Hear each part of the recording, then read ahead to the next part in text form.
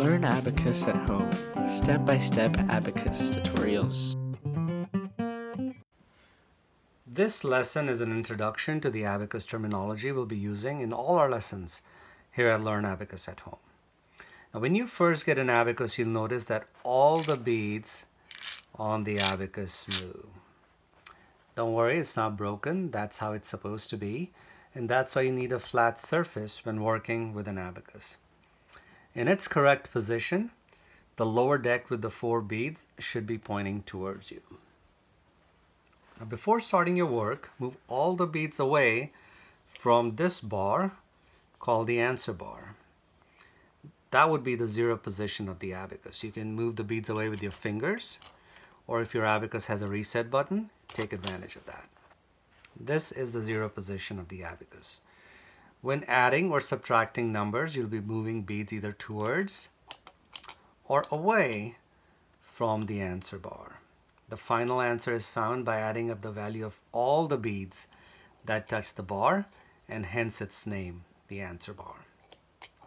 Now, the beads that are in the upper deck or section are called the heaven beads or the upper beads, and the beads that are in the lower deck are called the earth beads or the lower beads. In our lessons moving forward, we'll be identifying these beads as upper beads and lower beads. On the abacus, each column identifies a place value. In our lessons, we'll be using the rightmost column as the ones place or the units place. To the left of it is the tens place, the hundreds place, the thousands place, and so on. And you may come across content on the internet that identifies the ones place as somewhere in the middle of the abacus.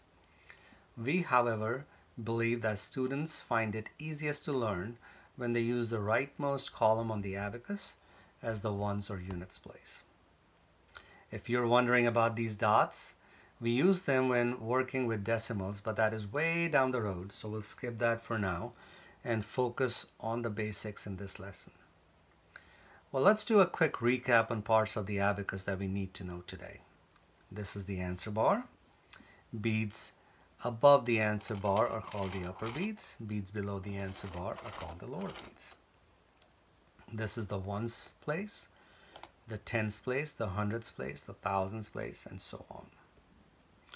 Well, let's do a quick roll call. By this time, you should have an abacus. But for some reason, if you don't, for a limited time, we're providing an abacus similar to this at no additional cost to you if you join one of our monthly or annual memberships.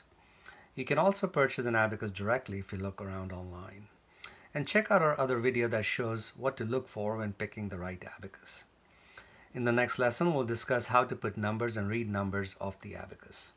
Thank you for watching. We'll see you in the next lesson.